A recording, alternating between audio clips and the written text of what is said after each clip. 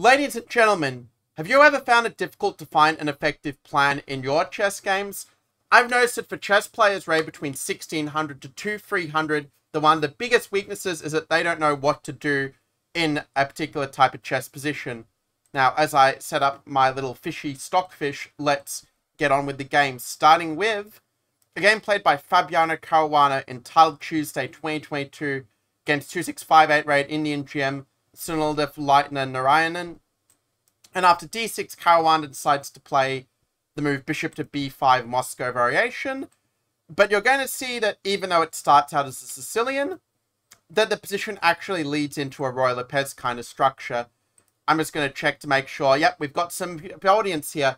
Those of you who are watching this live on Facebook, make sure to use hashtag live. If you're watching the replay, type hashtag replay. And if you're watching on YouTube, type hashtag YouTube. Seriously though, let's get into the game. We had knight f6, rook e1, and now a weird move by black in the move b6.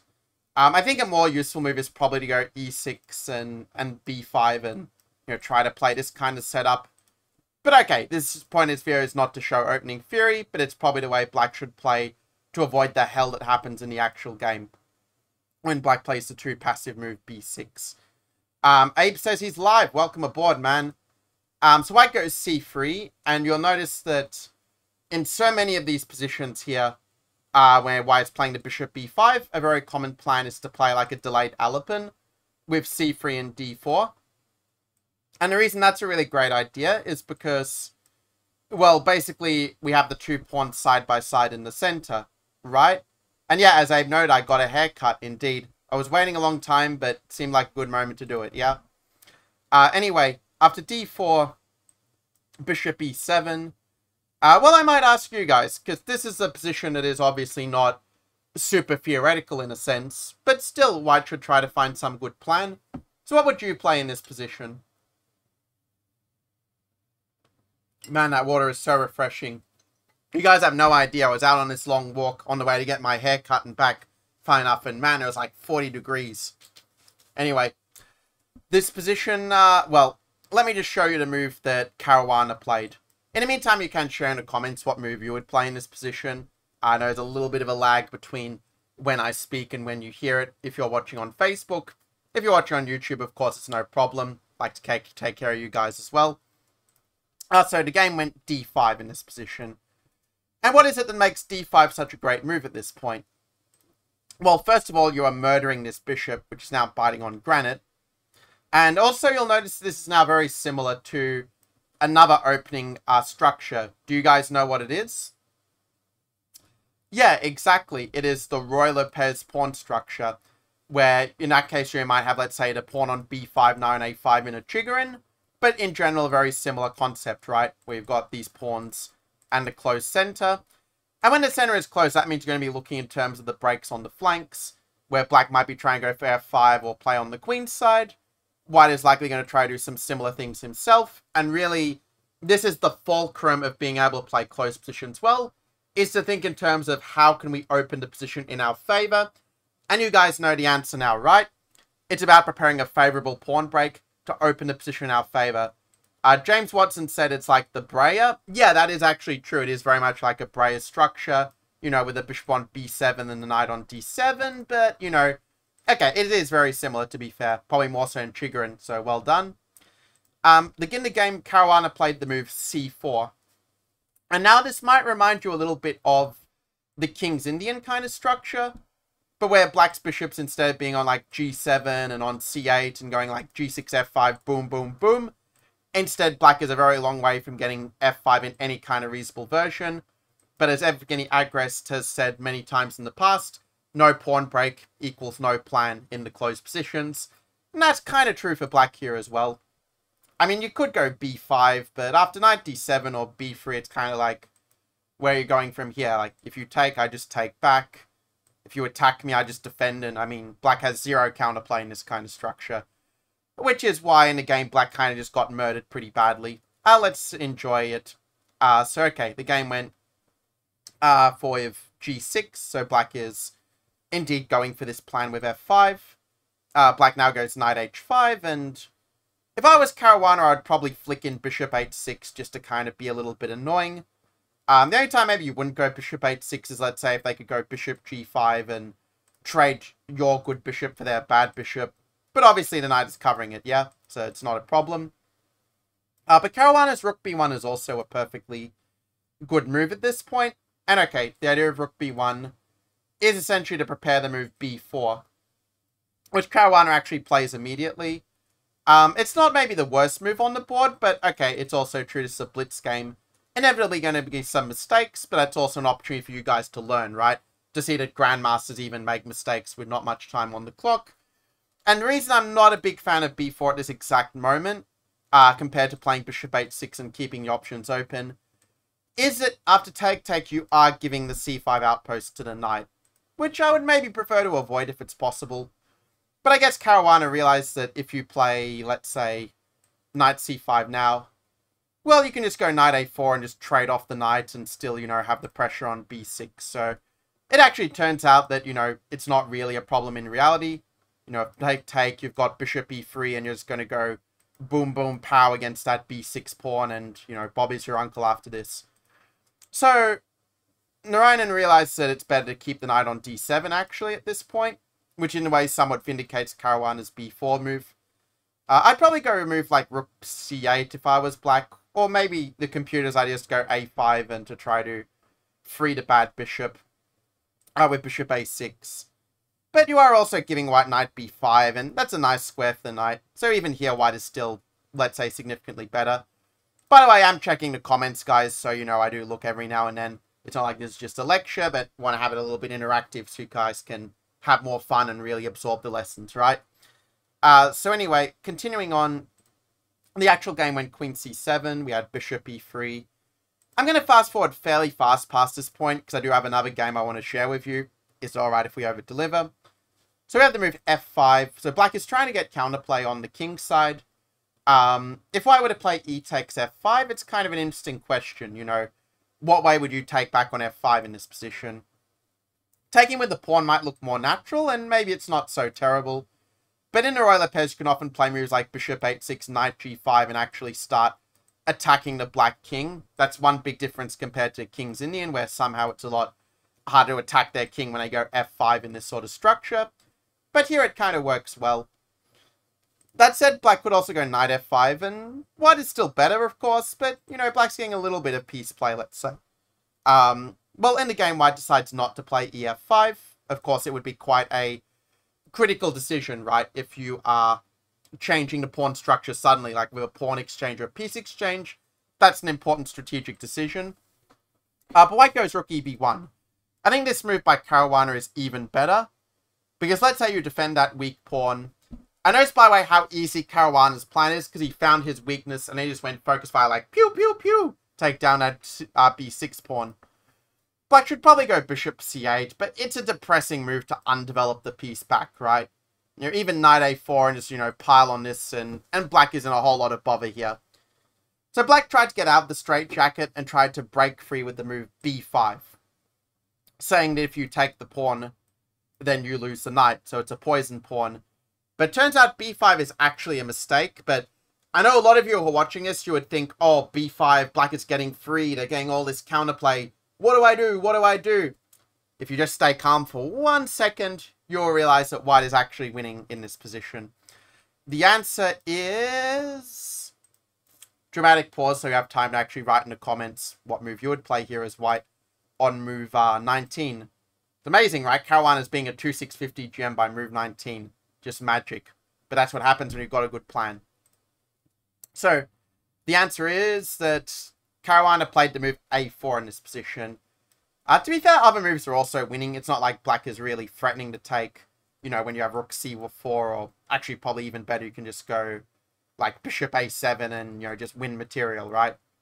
So black isn't actually threatening to take, but a lot of people, they would panic about bc4 and they would make a mistake as a result, when actually just keeping up the tension is fine. And Abe said, what's the play, James? It's like, yeah, new alter ego, because I have the moustache and the beard, new haircut. You know, Max got abducted and the, you know, the double is in. But seriously though, yeah, after a4, black goes f4 because he doesn't know what else to do.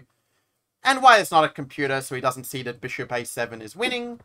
But he doesn't need to, because bishop d2 is also winning.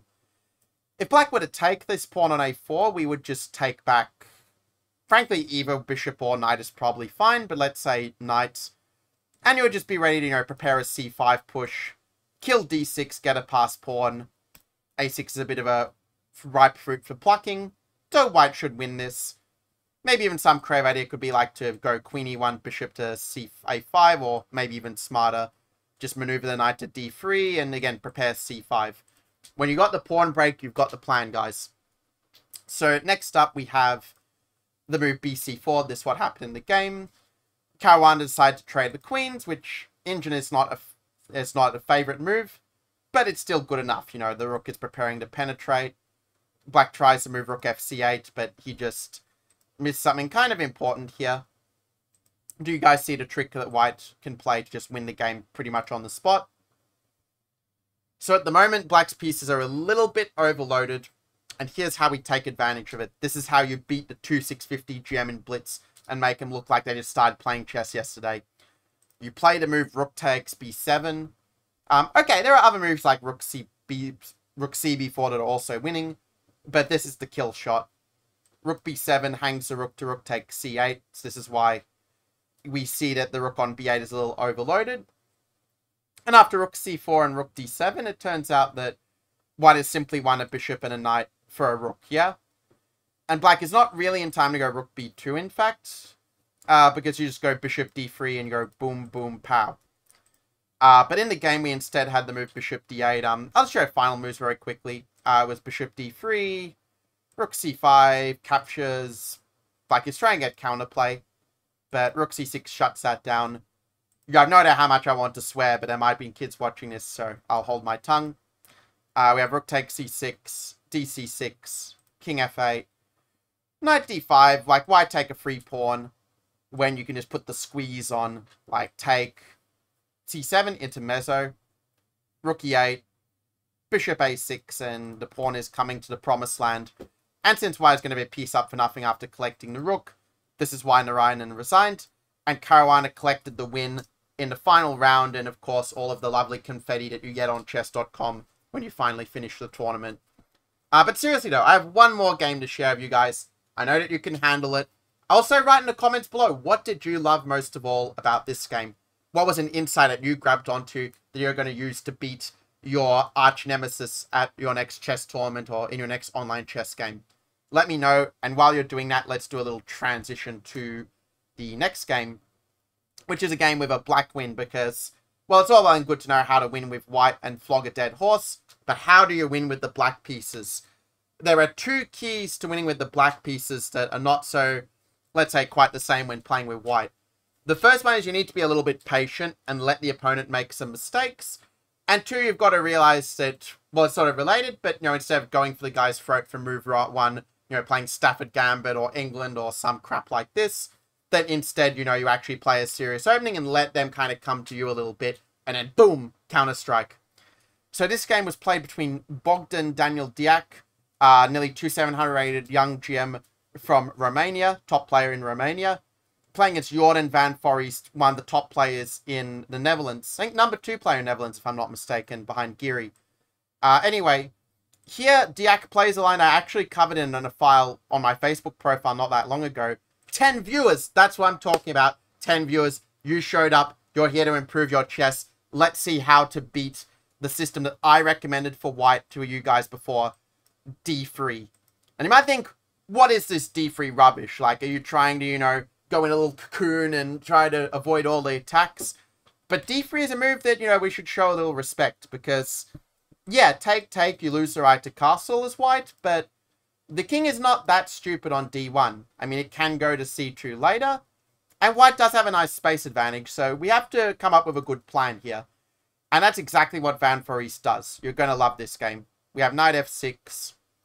If white goes knight bd2, just g6, and if you're able to, pin and win with the bishops, you can trade off some pieces and maintain the balance that way.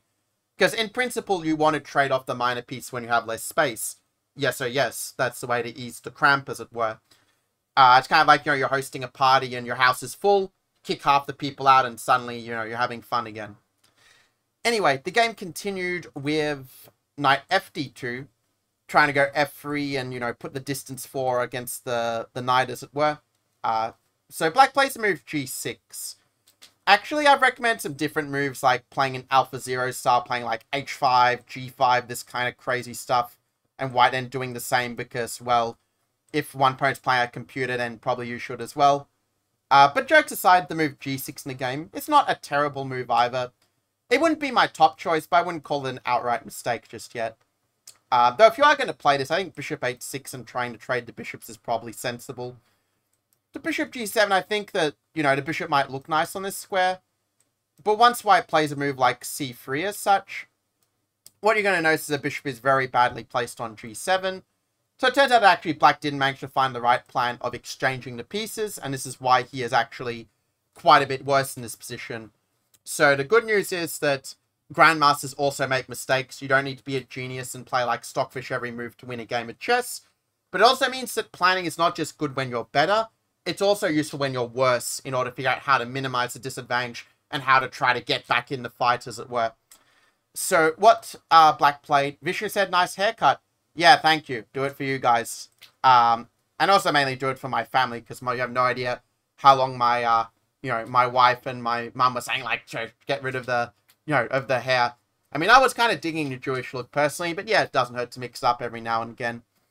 Anyway, after c3, well, let me ask you guys this.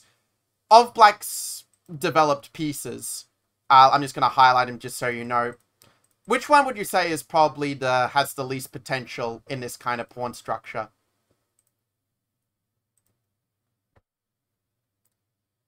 So it's an interesting question because frankly all the pieces kind of suck at the moment. But we can see that this knight is really not doing much because the pawns are just completely dominating it with their placement, right? So what Van Fories did is he played this move of knight to e8.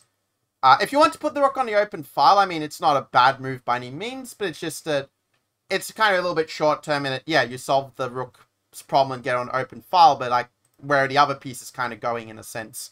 Because if white doesn't put a rook on the file himself, like your rook doesn't really have an entry point, if that makes sense. So rook d8 is playable, but I kind of like the move knight e8 that was played in the game because it allows you to put the knight on d6, and now you have something that you didn't have a couple of moves ago. What you didn't have a couple of moves ago was a good pawn break to try to open up the position and use the fact that you are a little ahead in development currently.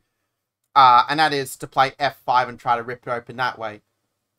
Now, I will say, to be fair, if white plays correctly, white does still have quite a significant advantage at this point. But in the game, white doesn't find the best way. Apparently, the move white can go for is a move like knight b3, which looks kind of weird, but computer is saying you have a very nice tempo move, which without this move, black would just be totally fine, like ef5, bishop f5, and, you know, piece play. But bishop g5 is a really nice idea where, you know, you play a strong counterattack, and that gives you the time after black defends the e-pawn to go knight d2 and kind of consolidate this e4 structure. It's not like black is lost or anything, but it's kind of unpleasant. You know, you don't really have a great square for your bishop on c8 and, you know, some other pieces like the bishop and knight here. They're a little bit stuck here. White's got a bit more space and so on. White goes knight c4 instead, which actually is not such a bad move either. Interesting question. It's been a while since I've set you guys a puzzle. What would you play here if black played the move bishop e6, just out of interest? How would you deal with the tension between the knights? Because this kind of tension question, if you're playing a player of similar rating, let's say, you know, you're both 2,000 plus, these are the decisions going to determine whether you outplay your opponent or whether they outplay you, okay? So why would you deal with the tension between the knights? I want to see you guys say it in the comments, because active learning, that's where the magic happens. And while you do that, I'm going to have another sip of water, because like 40 degrees. I don't need to pay for the sauna. I already have the sauna in my room. But seriously, though, the answer to this position here is that you can just keep the tension with knight ba3. Because it's a way you kind of like both your knights want to go to c4, right? So if they take on c4, you can actually go bishop takes c4. Your bishop gets more active with the recapture. You basically develop the piece for free. And if they swap again, then your knight then comes to a better square of the recapture, right? So in 2 exchanges, you improved your position twice with the exchanges. And what really matters when evaluating these exchanges, by the way, is not what pieces are traded from the board, but what is left on the board. And if we look at that right here, guys, I mean, the bishop is very stupid compared to this guy. Our knight is a lot better than their knight. We can play moves like a5 and fix b7 as a weakness. Our rook is going to kind of get to the open file. Okay, they can play rook d8, but it's kind of like, what are you doing from here? You know, I go bishop e3, and how are you going to deal with the pressure on the a7 pawn, you know, unless your rook is there babysitting, but, you know, the rook is too qualified for this. Mananaja, sorry if I pronounce your name wrong. I have drunk some coffee and I'm speaking a bit quickly. But yeah, well done. Knight ba3. You got the move right. See, guys, it's easy when you learn chess the right way. When you see how the masters think, it's actually not that hard for you to do it yourself when we guide you a little through the process, yeah? So, good job. And, yeah, white is actually technically winning in this position. You know, if they go e5, I mean, you just move the bishop. d6 and beckons as a beautiful outpost for the knight. And this is actually a very advanced topic. Like, if you are 2000 plus and you want to go beyond just looking for the good pawn breaks, but actually, you know, looking for the ways to make the opponent weaken their position, this is the ninja trick. You provoke them with e5, like, oh, I gained a tempo on the bishop. We are rocking and rolling. But then bishop e3, and then they left some wounds behind as such.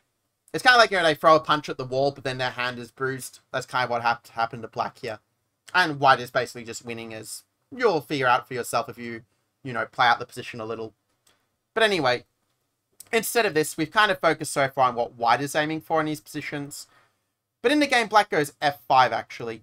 My apologies, should be f5. Then after e5, like, this position should just be totally dominant for white, because this bishop is now in a prison. But somehow Van Vries finds a way out.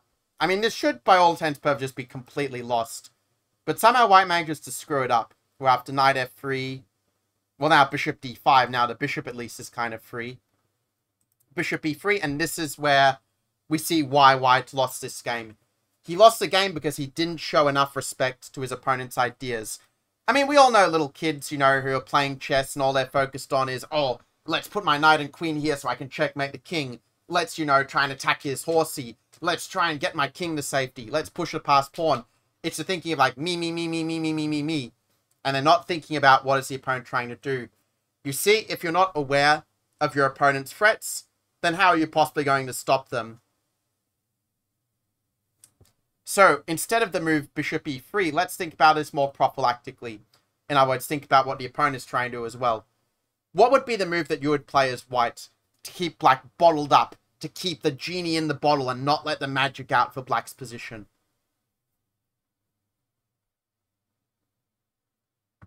Come on, guys, don't leave me standing here. Make a move. Okay, I'm joking with you a little bit, but yeah, well done if you came up with... Well, there's actually a few good moves, but the one that I think is the most practical and probably just the best, quite frankly, is the move h4. We just completely stop them playing g5 and trying to chip away at the e5 pawn, because, I mean, if you look at all of the placement of black's minor pieces, you know, they're all focus firing on the e5 pawn, right? You know, here, I'll go back here to demonstrate, like here, here, here. Like, even the bishop on d5 is playing a role, because it's attacking one of the defenders of the e5 pawn, yes or yes. So, I see a few of you made some comments. Tim said b4, a5. I mean, positionally, these are good moves to grab space on the queen side, but you want to wait to do it until you've stopped the opponent's counterplay and when you've got some more of your pieces developed as such. It's what we like to say a good idea, just not the right time for it just yet. And Abe was saying knight d2. I'm not sure which knight you meant, but if you're saying knight fd2, that's actually probably the second best move in the position. But it does require you to realize that if black goes g5, that, you know, you can't play g3 because you are hanging the rook. And, you know, this would be a mistake except for the fact that the computer kind of, you know, throws you a lifeline here, Abe. And then, well, you can play knight e3 as it turns out. Because, well, the idea is that either if g takes f4, you play like knight d5 and you win a piece. Like, there's just disgusting engine lines at this point. So that's kind of a funny point. Knight fd2 does actually work, but you sort of have to kind of see this engine move a knight e3 with the idea of killing the bishop, let's say if e6, for example, like to take, and yeah, it turns out that black's remaining pieces are kind of dumb in this sort of structure, quite frankly. And you're able to build your beautiful pawn chain. So, I don't know if you got lucky or if it was like all part of the plan, but either way, nice work. 14 viewers. We have a party, folks. Keep up the energy, guys. You rock. Seb says, hello. Welcome aboard, man. Great to have you here for this session on finding a plan. And I was just saying that, yeah, h4 is the move to stop g5. Now, a natural question is, what if black just goes h6 and says, screw you, I'm playing g5 anyway? Well, then we could actually maybe use Abe's idea of playing like knight fd2 and knight e3. Or it turns out you can even play knight e3 immediately, in fact. And the big difference here is that, well, with the pawn being on h6, it actually makes a really big difference. Let me show it to you. This is a good example of the comparison method, by the way. The toughest calculation technique in the world. But if you master it, you can beat anybody. Mark my words. This is how the computers smash us in over the board games. Well, they don't play over the board because we don't let them in. But anyway, the point is, if black were to take f3 and then play to move g5. Okay, it is true you are losing a piece, but what I want to show you guys is that after take, that let's say after knight f5, that if you didn't have like these pawns traded as such, like the pawns were back here on the h-file, you could maybe get away with playing gf4 and live to tell the tale. But because the pawns are traded, like knight e7 is checkmate. Okay, not a perfect example of comparison method, because white had 50 billion wins before that, as well as this move. But it shows how one little difference in the pawn structure can really change the whole evaluation in another situation, right? So anyway, I've talked a while about this game. Let's now see how white managed to blow it and lose. He started off by playing bishop to e3, so not playing the move h4.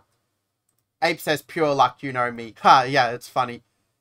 So here, black played the move of g5. No big surprise there. If they play fg5, well, we already see that in a position like this, black already has a slightly better structure because of white having doubled pawns. I mean, it's not fatal. I mean, if white trades a knight's probably position is still only a little better for black. But, you know, you can definitely push for a win with the unbalanced structure and the, you know, more active bishops. As I like to say in 4-player chess, always respect the bishops. In any case, the game went a little differently with e6, trying to put the bishop out of position and then take. But sometimes the key to playing great chess is knowing when to admit that, yeah, my piece just moved there, but now it's time to move it back. And that's something a lot of your opponents are going to miss. They're going to think, hang on, didn't the bishop just come from there? But bishop d5 is a great move. Clearing the way for e5 and boom, boom, pow in the center. Now, if white is smart, he is going to play bishop d3 and attack the pawn and somehow be okay. But because this is 3-minute chess, the players are not going to be very smart, even if you're a grandmaster. I speak from my own experience here. And so white plays the move rook e1. Natural move rook on the open file. But e5, and now black is the one dominating.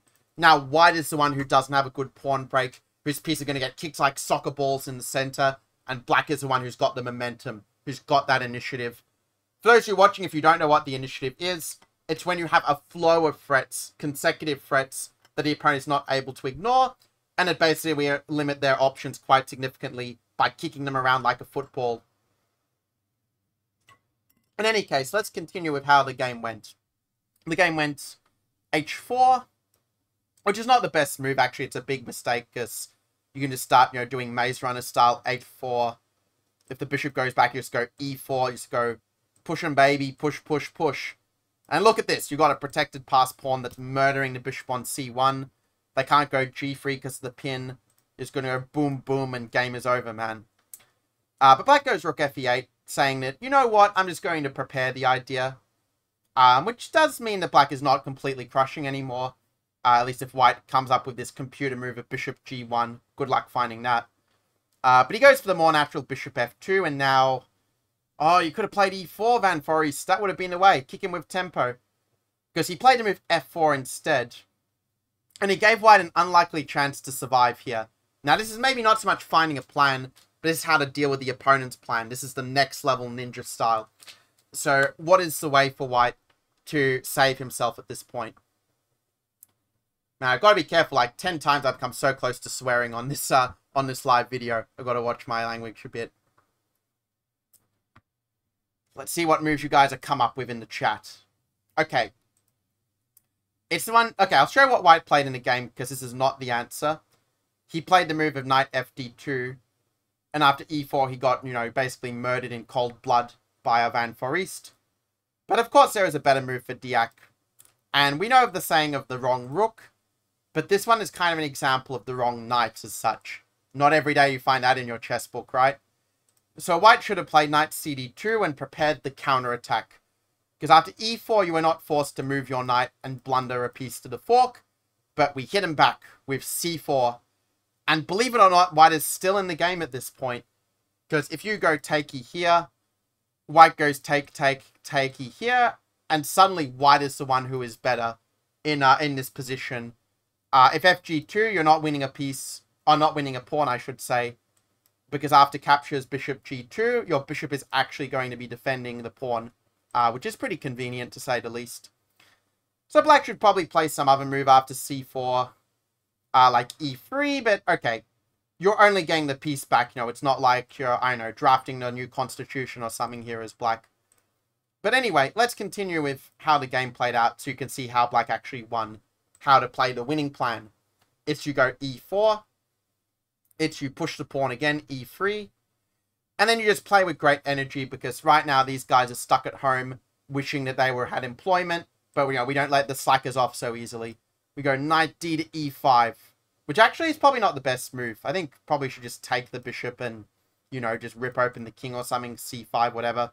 There are a lot of winning moves for Black. I mean, improving the worst placed piece with rook d8 is surely not bad either. But the game went knight d5. We had captures, captures, captures, captures, and not captures, believe it or not, at this moment. But we're not playing checkers here, guys. Bishop d3. And even with Black kind of slightly screwing up on move 24, he's still got the bishop pair. He's still got a monster pass pawn. And he still managed to win. h5, rook e7, nice little move to cover this rank. Rook h4, threatening to go captures and captures. But Black scurries out of the way. Bishop c7, g6, h6 keeping the control. We don't want to open the h file and, you know, give them a free attack on the king.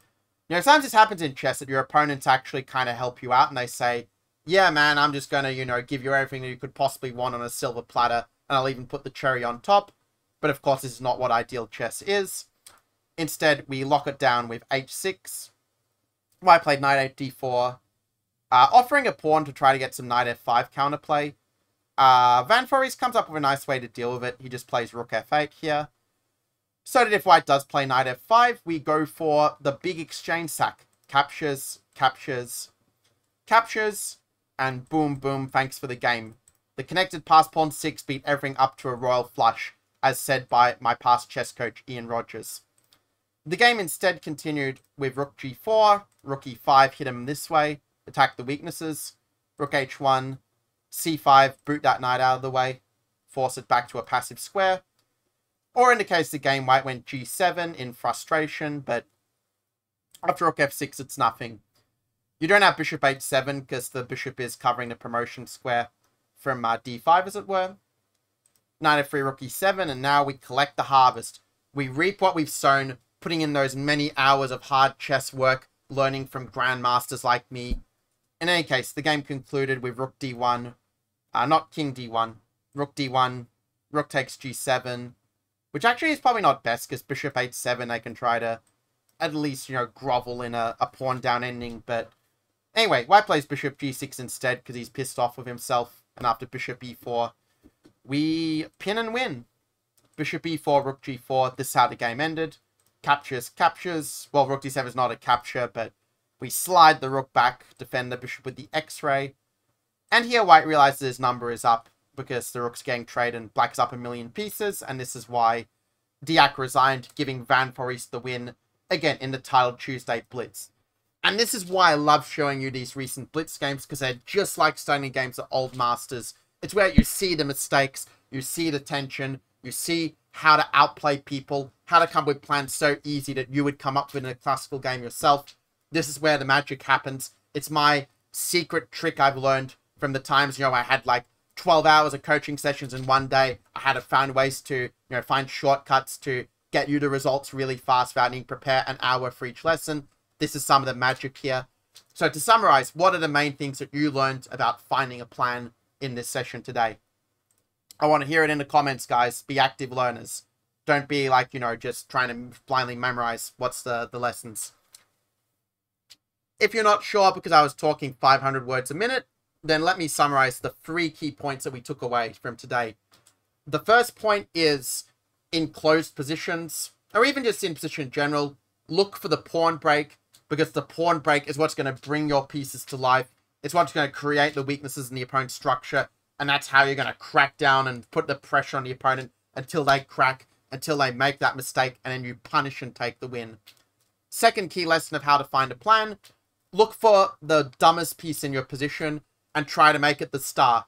It's like links in a chain. You're only as strong as your weakest link.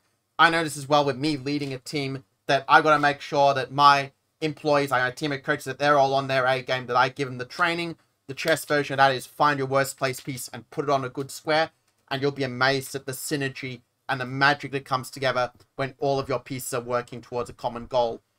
And the third step is to not be a complete selfish prick. I am joking, of course, but to also think about what the opponent is trying to do as well as such.